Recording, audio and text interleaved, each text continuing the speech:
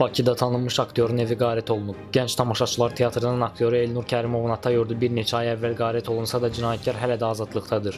Elnur Kərimov kriminal saytına açıqlamasında bildirdi ki, hadisə bu il sentyabrın 8-də qardaşı oğlunun toyu günü baş verib. Hadisədən elə evə qayıdan zaman xəbər tutduq.